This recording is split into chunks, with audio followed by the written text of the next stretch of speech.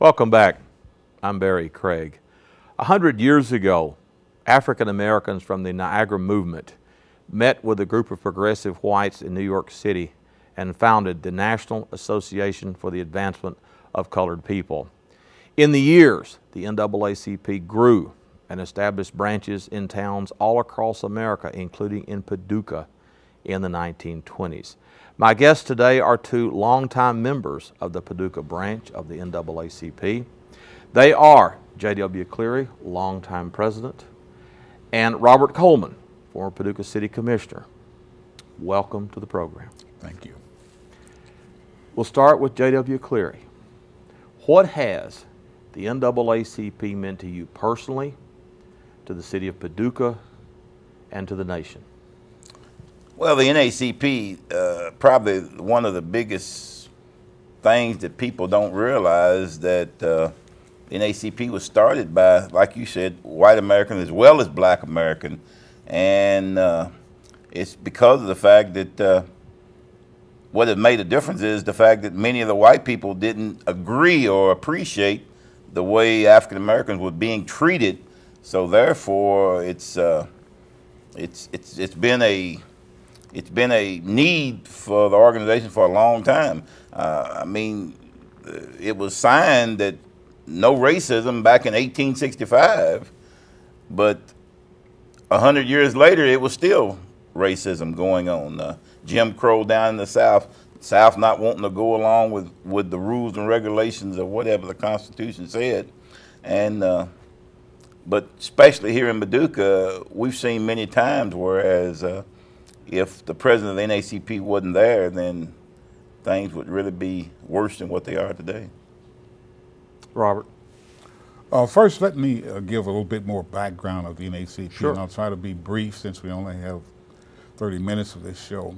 But the Niagara movement, the key person in the Niagara movement was an African-American intellectual by the name of W.E.B. Du Bois. He was the first PhD to graduate from Harvard University. And the Niagara movement met in Canada, at a hotel in Canada. And the reason they met in Canada is because they could not get accommodations in New York, in the city's border. And they met there. They met to protest. The Niagara movement met to protest the lynching of an African American in Springfield, Illinois. An African American allegedly killed a white police officer.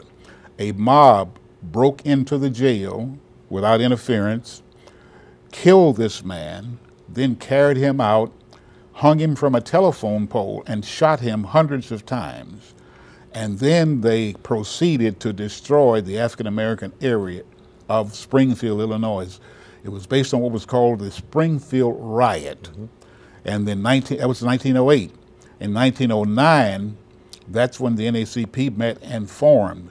But that was the impetus and the basis for it, along with other cruel things that were happening since the end of the Civil War. And of course, Springfield was Abraham Lincoln's town. Springfield was his town. And the NAACP was formed as a result of the Springfield Riot, which was a horrible thing. The man who was accused he was in jail awaiting trial. He had not gone to trial yet. But fast forwarding to Paducah, perhaps the most outstanding thing here was it worked laboriously for years, starting in the 20s. And in the 1940s, Curly Brown was president. And he led the effort to file a suit against what at that time was Paducah Junior College. As a matter of fact, this school we're in right now. Right. It began downtown 7th and Broadway next to the Broadway United Methodist Church, supported by tax dollars, but African Americans could not attend that college. And Curly Brown and the NAACP Paducah branch filed this lawsuit. The attorney was a gentleman by the name of Joe Freeland, well known. Tremendous criminal attorney. Right, and so that, sort of the Clarence Darrow of Paducah. Right. Of Paducah, right.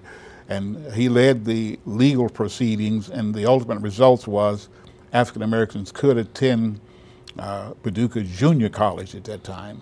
As a matter of fact, I graduated from high school in 1950, and it had not been settled at that time. I went on into the military because of the Korean War. But when I returned, in the mid-50s, I went to Paducah Junior College as a result of that lawsuit. So that was, if I point out an effort that stands out, that would be what I would point out here in Paducah. In fact, PJC desegregated before the University of Kentucky. Sure did. Or Murray State. Right. And the founders of the NAACP was a gentleman by the name of William, his name was Oswald Garrison Villard. Right. And he was the grandson of an abolitionist leader by the name of William Lloyd Garrison. And he and others, both white and black, who were concerned with the plight of the African Americans, which even 100 years after the Civil War, we were still fighting this battle. And another name worth mentioning was a Kentuckian, William English Walling. And it was actually in his apartment where they got together and met. He was from Louisville and lived in New York. Well, no, technically, now I'm not trying to correct you on that, but he actually wrote for the Independent, a newspaper in Chicago. He did. This Mary White Overington, which is a white woman, Right. lived in New York at the time, and he wrote a letter saying, pertaining to the race riot in Springfield, Illinois, and she answered the call because of the fact that he took the attitude that somebody needs to stand up for African Americans. And she was involved in it too. And she was, and Yeah. so really they write. She said, "Well, yeah, come on to New York." She was absolutely. It was actually in her apartment in New York. You're right. You're That's right. exactly right. But he was very instrumental. Oh, he was, and he was from Louisville, Kentucky, like you said. A lot of people don't know that. There are any number of publications that give the plight and history of African Americans in this nation that the books don't sell like bestsellers, but I brought several. I have lots of books. Well, let's pick up some of these. This one is the most vivid one. Just thumb through it. It's more of a pictorial thing. It's called Without Sanctuary, Lynching Photography in America. And it is very, all you have to do is just let the pictures flip. Gruesome. And See if we can't. just start at the center and let them flip forward. And you'll see all kinds of pictures. There. Here is one particularly gruesome photograph. Right. Throughout the book. And these things happened from the time the Civil War ended on up until the 19th century. I mean, the 20th century, the 1900s. And they're photographed, and the impact of photography has almost the impact of television. Television changed more things across on a global nature than anything when people can actually see that. That book has hundreds of pictures and background information on lynchings that have occurred in this nation. And it's like the case of Emmett Till in 1955. The thing that had the most impact was when Emmett Till's mother refused to have a closed casket. Right. And those photographs went around the world. But there are other questions you want to ask, so we only have... No. This book, Slavery by Another Name, this deals with the Jim Crow era. The Jim Crow era, the Great Migration, why the Great Migration occurred, and African Americans moving from the South into the northern industrial areas of this nation. I remember when this book came out. Yeah, that's another. And then you also brought. This is it's a 3-volume publication by Johnson Publishing Company, publishers of Ebony and Jet magazine. And again, Reconstruction to the Supreme Court decision of '54. That's the Jim Crow era. Yeah, that book has it's 3 books, and that book has the 1954 Brown v. Board of Education decision that came down. But Bob brought up a good point also, with the fact that probably the news media probably played one of the biggest role in the NAACP, or with the NAACP, or the Civil Rights Movement, because of the fact that the American people couldn't believe what was really going on pertaining to African Americans. You know. Oh, and I remember when I was a kid seeing the Bull Connors police in Birmingham and the fire hoses that really not just showed Americans, it showed the world. That's what happened. See, it wasn't just the news media, because we've always had the news media, but when they only had printed media, it was kind of selective. Right. But when the technology came for television, and the news could be flashed instantly on a global basis, this is when the news media made its major impact. and it's still happening that way. Take just a brief word on something that was a major impact by the media. They brought the Vietnam War into the living rooms and kitchens of American families. And that led to the ending of that war. But the impact of people sitting at home and looking at these things and these atrocities. Television has a global impact, and it now more than ever. As a matter of fact, right now, some people on a global basis are beginning to say to America, how can you tell us what to do when we see what you're doing on television? There you go. We saw you the other night when you spoke ill of your president right in the United States Hall of Congress. You're acting uncivilized. How are you going to tell us what to do? The impact of information. Since you brought that, I brought a quote here from President Jimmy Carter, and the quote is, "I think an overwhelming portion of the intensely demonstrated animosity toward President Barack Obama is based on the fact that he is a black man." Through Robert Gibbs, his press secretary, the president replied, he said, the president, quote, does not believe that criticism comes based on the color of his skin. Your reaction to that? Barry, you was right. In other words, but I take the attitude that Barack Obama, he couldn't really talk a whole lot about the particular situation. It's okay for somebody else to say that, hey, racism, it is involved in my election or in the progress of what's going on in the country. We know as well as you know as well as I do is the fact that it appears that the country, we're doing a little bit better right now than we were. And but still, it's still a lot of unrest going on. Well, Robert, when you were growing up in Paducah, and we'll come back and you can describe what Jim Crow Paducah was like, did you ever imagine when you were a young man that the United States would elect an African American as president in your lifetime? It was so remote, the idea never crossed my mind. I did not believe that.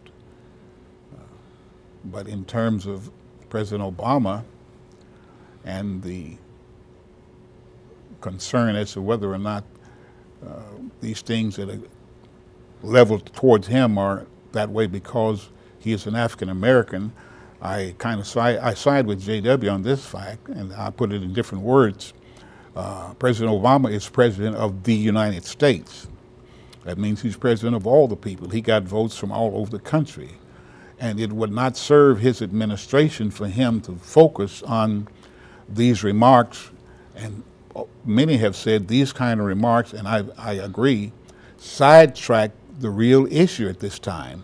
The real issue at this time is getting health care for all Americans.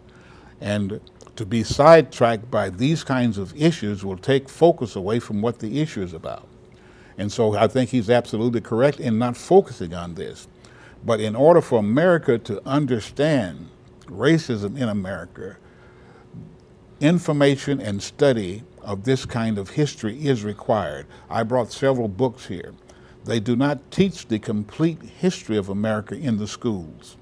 And children grow up not knowing about racism, the efforts of the NAACP, the efforts of civil rights groups, because they don't know the difficulties, the horrors that the African Americans have endured in this country. 246 years of slavery. And from 1865, another 100 years before we had any kind of civil rights bills. Exactly. Let me give you a period of time. From 1900 until Booker T. Washington died, Tuskegee University, these were the recorded data. There were 1,267 lynchings. Those were the ones that were recorded. Those were not the ones that not recorded. As a population, we are not aware of these hideous, horrendous things that have happened. And these things impact what has happened to our citizens. But it's ignored because people don't know. On that topic, of course, most of my students were born long after the Jim Crow laws disappeared. And when I talk about that in class, they are absolutely floored by how rigid segregation was in Kentucky, which is a border state. Kentucky is not a. It was a border it's state. a border You're state. absolutely but correct. yet there was rigid segregation Right here in Paducah and in Mayfield, where I grew up. Talk about some of the things you remember, because JW, you're really too young. Right. You came Right. after that period. You know. Okay, the things that I remember. One of the first things that I remember, and I have to be, I'm sorry we have such a limited amount of time. When I was a small child growing up, we had a 6-room house, and a gentleman lived with us. At that time, I didn't realize his age. He was about 6 foot tall. He appeared to be part Indian, silver white hair. And I went to town with him as a lad of about 7 or 8 years old. And we walked down to the market. What is now the Market House Theater was an open market. And he had, at that time, it apparently was a Social Security check, because Social Security began in '35. And he walked into a store before we got to the market to have his check cashed. And the owner of the store said, Kate, that was his name, Kate Holmes, said, Kate, said, make your mark here, and I'll sign your check for you. Well, I'm standing there as a lad about 7 years old. I could hear this. So I grabbed Uncle Kate, I grabbed his jacket, and I said, oh, Kate, I said, why is he going to sign your check? I said, can't you write? I said, I can write. I was 7 at the time. He said, quiet, son. Said, we'll talk about it when we get home. So went on, made our trip through the market and did the shopping, went back home. And I was out in the backyard, called myself helping him cut wood. I was just holding one end of a cross-cut saw. So we took a break, and he said, let me tell you something, son. Sit down, sit down. He said, I was a slave. And I said, you were what? He said, I was a slave.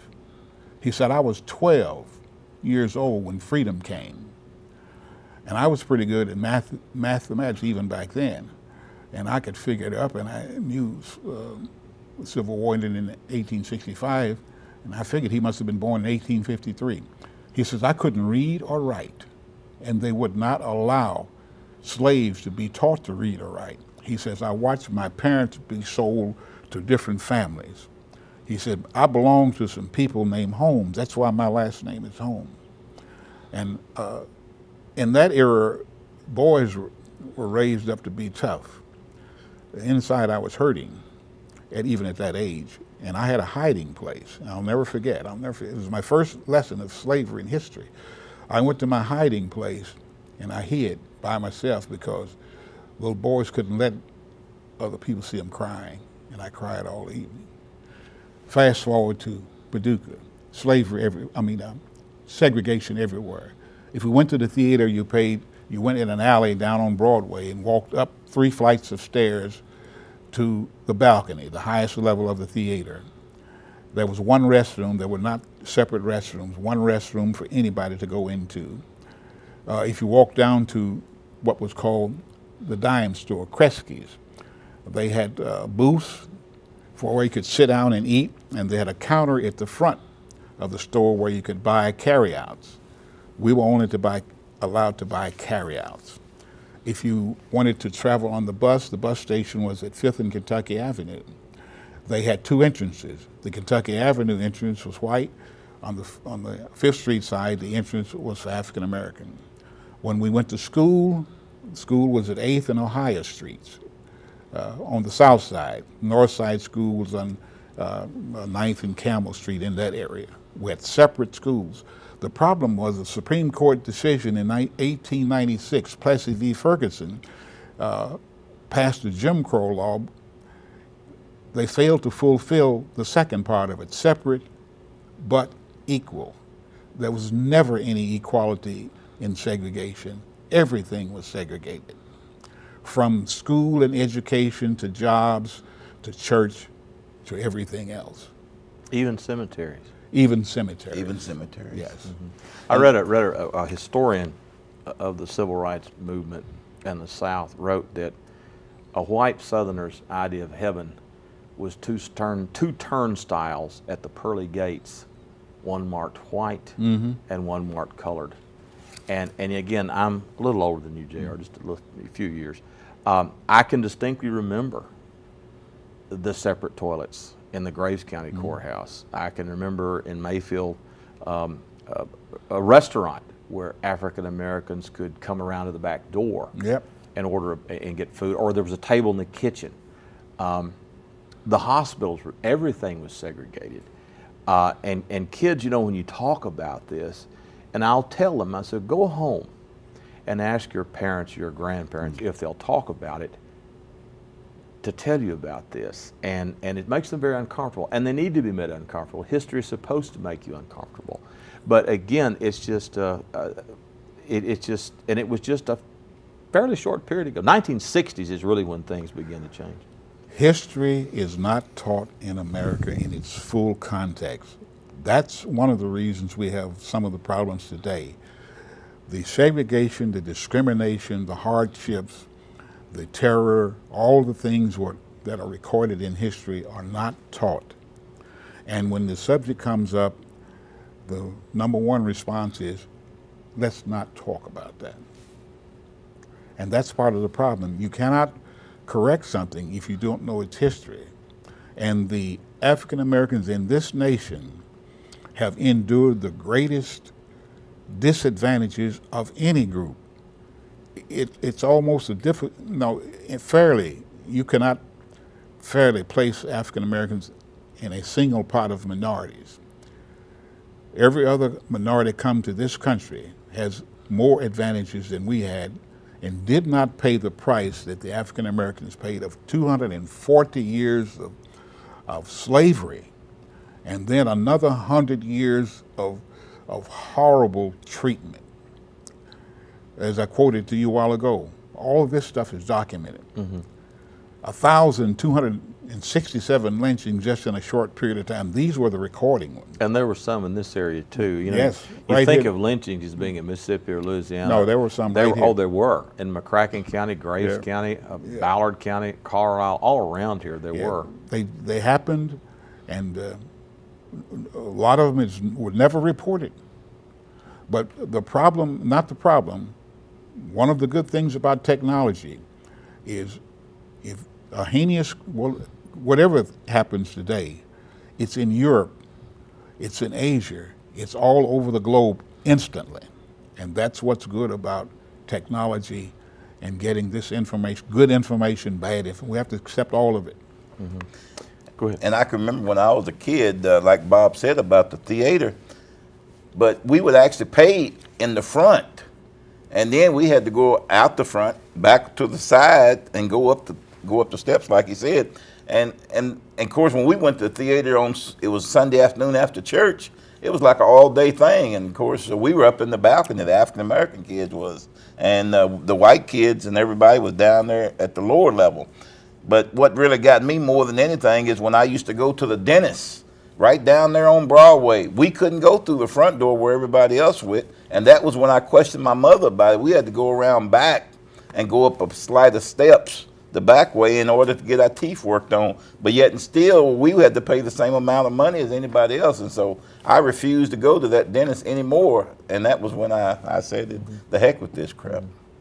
One of the things is time is running out. I know both of you all carry union cards and have for many years. Let me give you a quote from Martin Luther King, 1961. And he said, "The labor hater and labor baiter is virtually always a twin-headed creature spewing anti-Negro epithets from one mouth and anti-labor propaganda from the other mouth." Well, since you brought that up, for years, on top of years, I remember even not only W.C. Young talking about it, even Bob Coleman talks about it even today.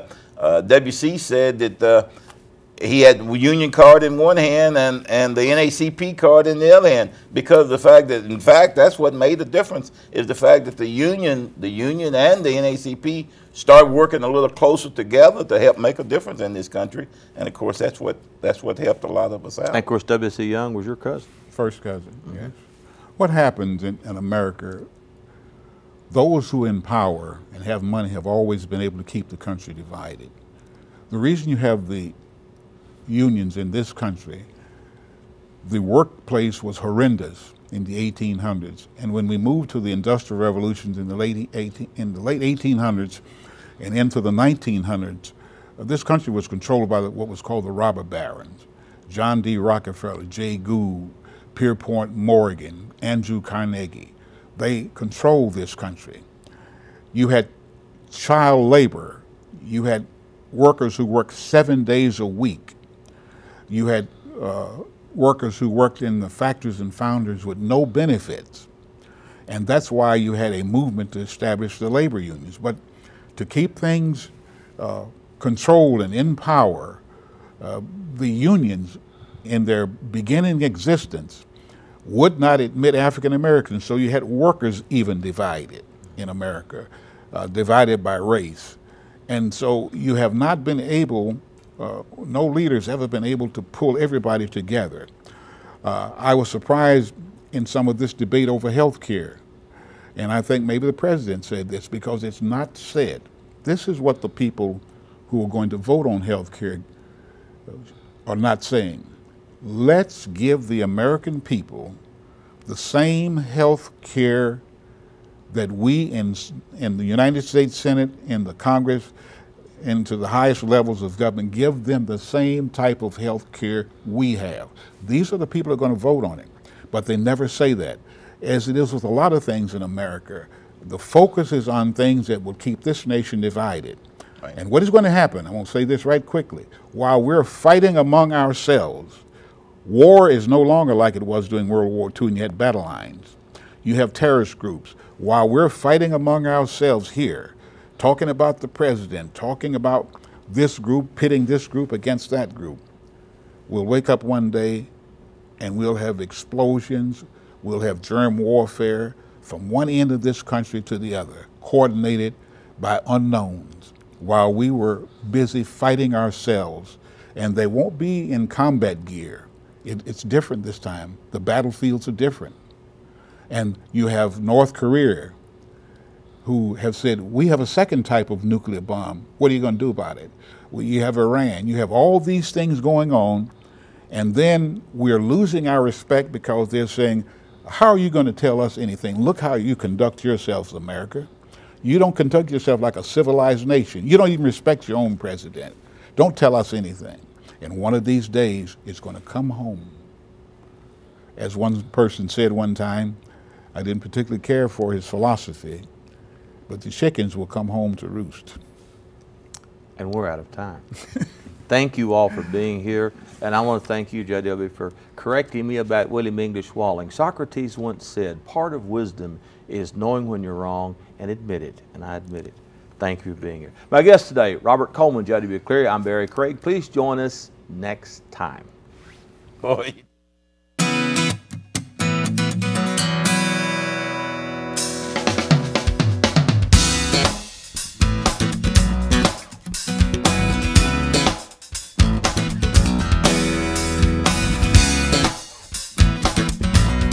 Thank you.